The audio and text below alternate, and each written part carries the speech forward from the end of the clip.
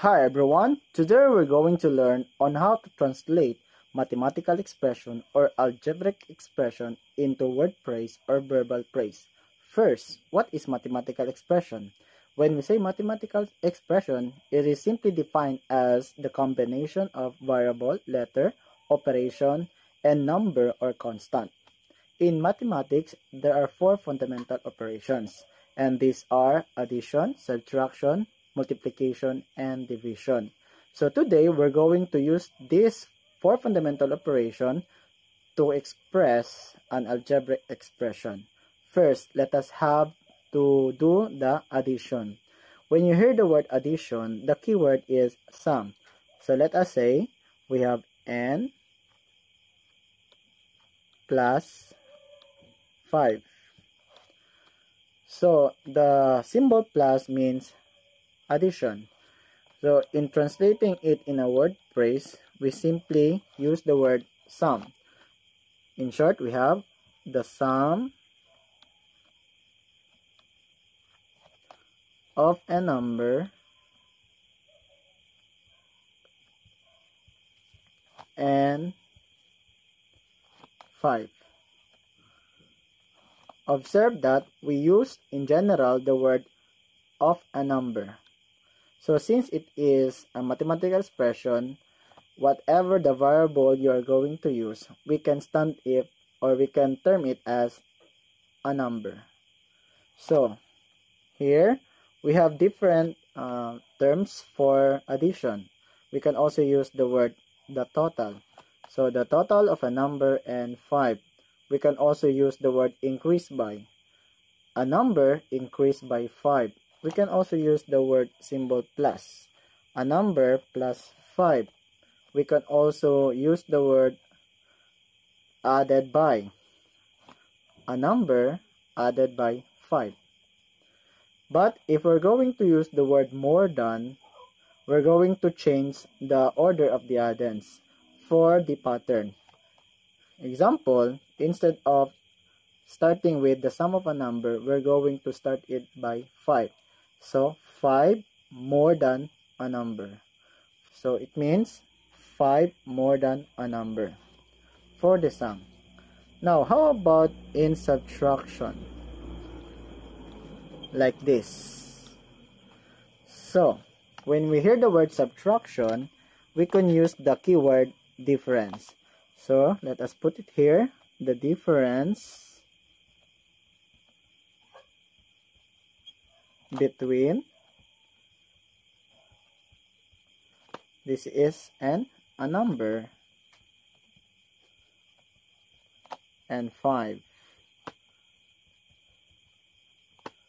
or 5. Remember, in addition, the order of the addends does not affect the result. In subtraction, the order of the minuend and subtrahend will affect the difference. So be careful in using the difference. So by the order of the variable, operation, and constant, we're going to use this pattern. The difference between a number and 5.